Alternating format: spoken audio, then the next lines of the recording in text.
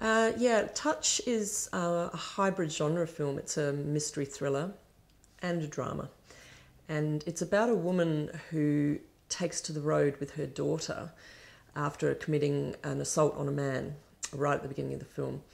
And she ends up holding up in a remote hotel in a hills town and trying to keep her child hidden and herself, but because basically there is a man who is after her, and he's been after her from the beginning as well. You don't know who this man is. He's a bit of a mystery character.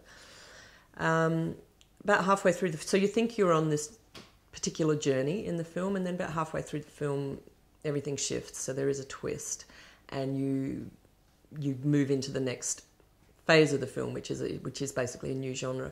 And this is where answers are revealed, and you are given answers to what has actually been going on all along, right up to the end of the film.